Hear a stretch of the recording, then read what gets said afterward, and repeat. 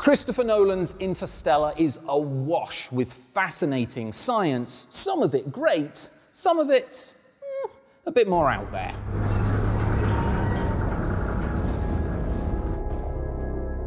Matthew McConaughey and his team travel far across the universe to a supermassive black hole called Gargantua in a tiny fraction of the time it would normally take.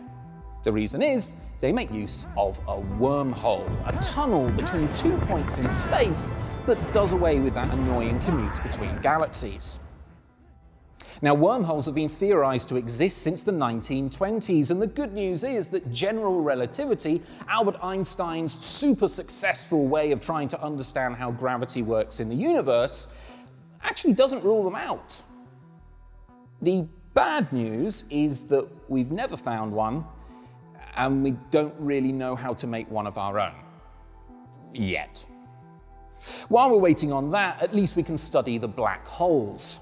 Black holes are extremely dense objects, incredibly heavy, billions of times the mass of the Sun at their maximum, and yet they fit into incredibly small regions of space. They are inherently invisible due to how any light that gets close to them gets absorbed, but we can still observe them. One of the ways that we can do that is by using radio telescopes dotted around the Earth, combining them together into a telescope that is effectively the size of our entire planet, known as the Event Horizon Telescope, and then stare at these supermassive black holes, watching the gas being absorbed into the black hole. It may not be a wormhole, but at least we've been studying Gargantua's siblings for years, and we expect to find out a lot more still.